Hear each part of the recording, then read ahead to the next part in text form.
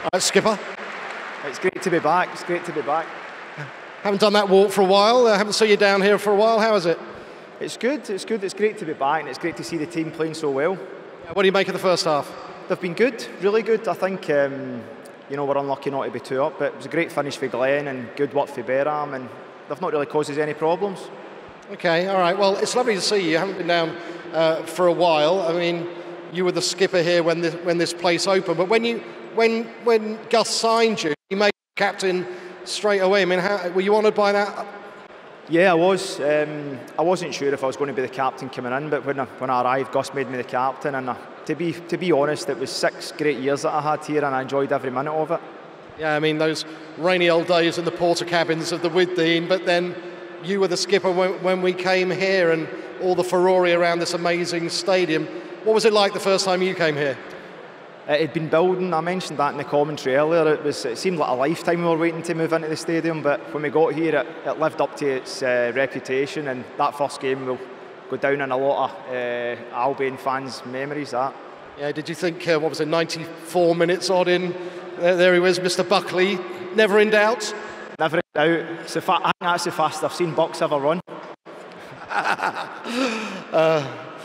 Okay, and we came here and consolidated and moved up and made Fortress Amex. How did you instill that within your team?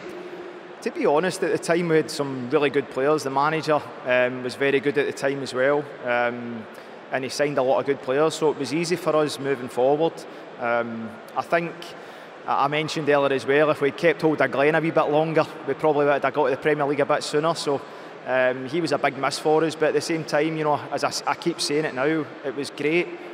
We progressed pretty much every year, and obviously we look around today, they're in the Premiership, so it's fantastic. Yeah, and you say fantastic 6 seasons for you here, and you really helped with the Premier League, and obviously you keep an eye on Brighton, I'm sure, but how do you think they've equipped themselves in the Premier League over the last season and a bit? I think they've done great. I thought at the start of the season it would be a tougher season for them, just because it's like the second season syndrome, but I think they've done fantastic. And I know coming in here today, a lot of the fans were sort of, we need to kickstart our season today, but they've had a tough start, and I think they'll be fine again this year. Great. Well, if you say so, then that's great. And what are you up to nowadays?